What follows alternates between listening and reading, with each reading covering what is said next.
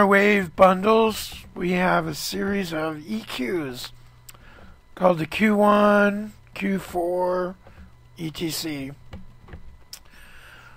This is a Q1 EQ, which means it has one band. So if all you want to do is add some treble or take out some treble or add some bass, take out some bass, add some mid-range, take out some mid-range, or filter out some lows. If you haven't seen the tutorials on EQing, please watch them. It would be common for me to do this on a vocal because here's where my vocal is and there's some low notes. This is treble, this is mids overall, and this is bass. A vocal, if you looked on the PAZ spectrum analyzer lesson that came just before this, you'll see that a vocal only, if the low end of the vocal is only around here, like 62 at the lowest, and the treble of the vocal is up there. So for me to take this and do, this is what's called a high pass filter, because it allows the highs to pass, but it filters out the low end.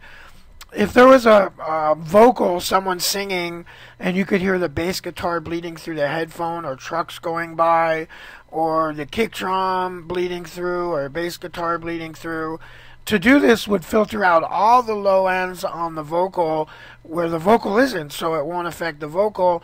It'll just filter out the noise. So up here is all the vocal, and we're filtering out everything below it.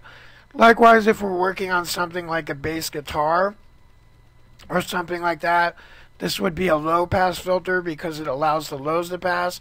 We could filter out some hiss on a kick drum or a bass guitar because the bass guitar, the actual musical sound of the bass guitar is in here, but up here might just be hiss. And one thing that's important to mention is that if there's like an unnoticeable amount of hiss on one track, but you multiply it by 24 tracks, then you have a noticeable amount of hiss. So I filter often on almost every track. The big mixing boards that I work in have filters on pretty much every channel on the board. Now the reason to use the Q1 over the Q3 or Q4 or Q10 is if you're only going to use one band, say to just add some treble or add some bass, it's a lower load on the computer to use just a one band EQ. This is our Q adjustment. If you look at our EQing tutorials, you'll see exactly what the Q is, and the bell curve, and the notch, and the frequency. You'll learn all about that. But this Q1 is just a one band EQ, and if you're only going to utilize one band, like I said, adding treble or bass, then you should use the one band, because the more bands you have, the more of a load that it is on your computer.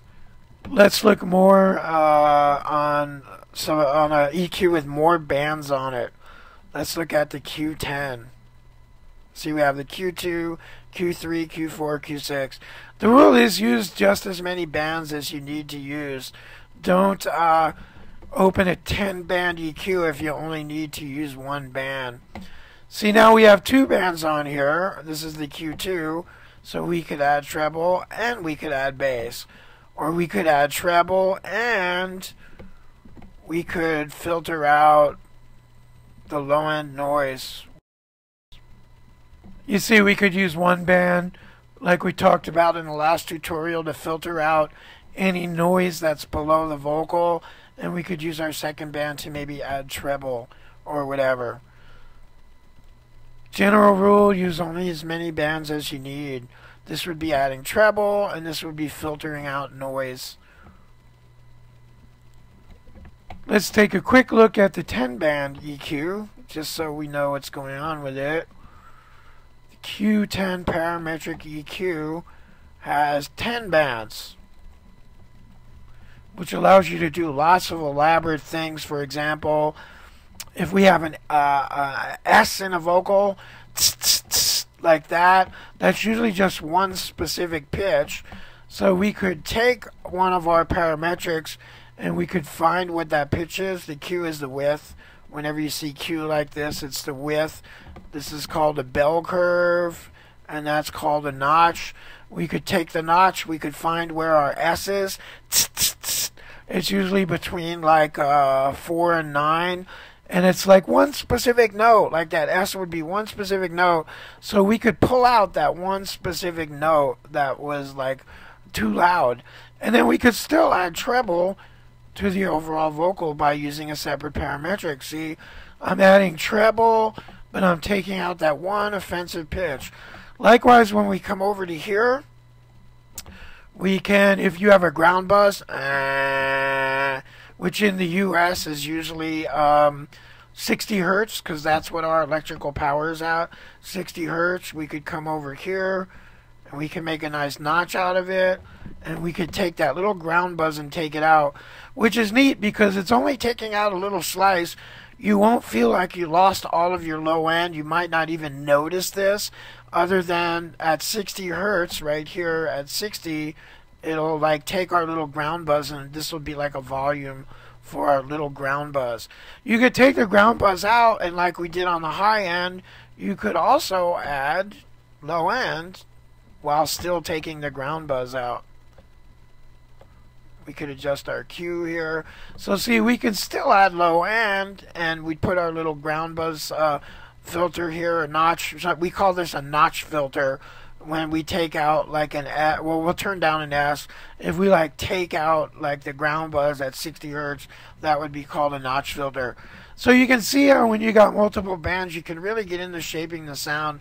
We could pull out the mid-range here, so that it would be a little less AM radio. So look, we're adding treble, we're taking out the offensive S's, we're removing a ground buzz, and we're adding low end.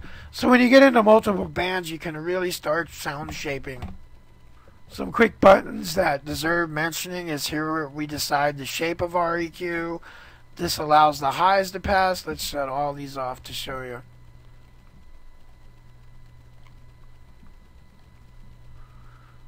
This would be a bell curve setting right here. We can adjust it between a bell and a notch.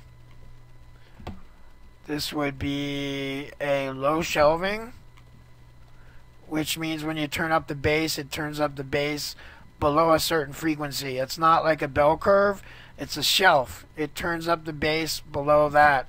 You can also have high shelving, which means it'll turn up the treble above a certain frequency. That's a shelf. So above this frequency, 8K treble is turned up. You also have your low pass filter would be filtering out hiss or treble where it's not necessary, and your high pass filter, which would filter out low end noise where it's not necessary. You got your Q adjustment, which is your width, frequency, which is your pitch. You see the frequency here, which is your pitch, and then you have your gain. I notice on the Waves bundle that when you grab it with your mouse, scrolling up and down doesn't really work. You have to actually grab your mouse and drag it left and right.